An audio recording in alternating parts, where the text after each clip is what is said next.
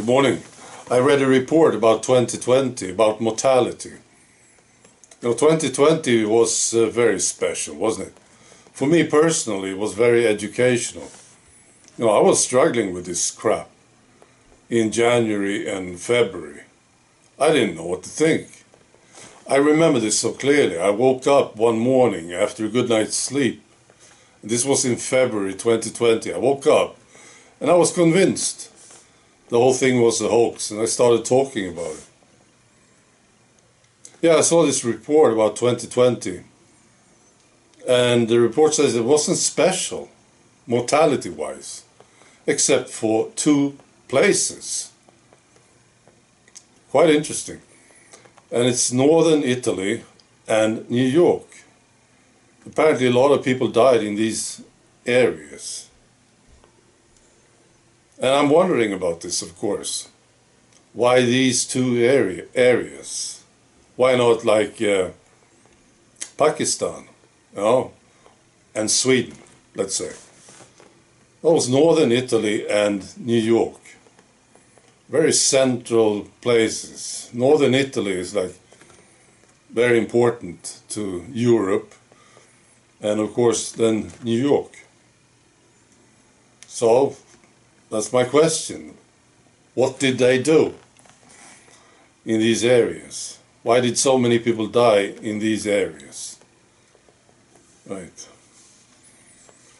Right, I saw this. The Russian government is starting the process. This is what they say. The process of withdrawing from the WHO. There's a statement from the Russian deputy speaker, Pyotr Tolstoy. He said this. So they are planning to get out of WHO. Don't you think that the Russians are more awake?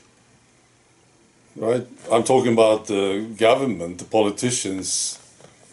Seems to me that this is the case.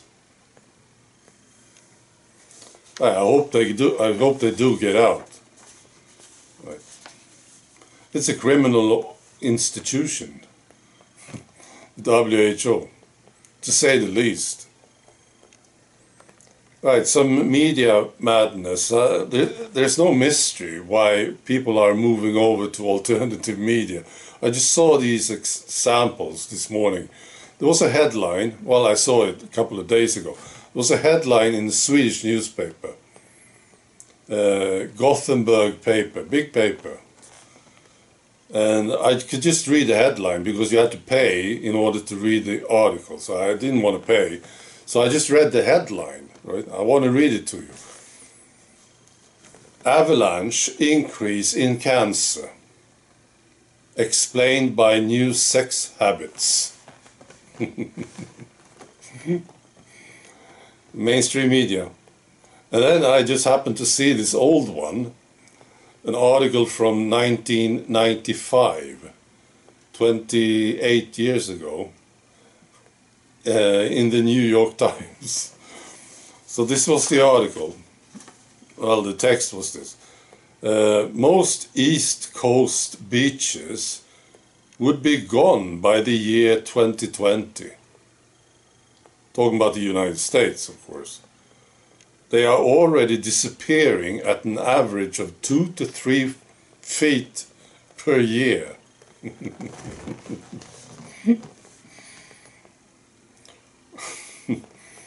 Right. Finally, this new music is coming up. I make music. I enjoy it so much. And I'm very surprised that some people actually like it.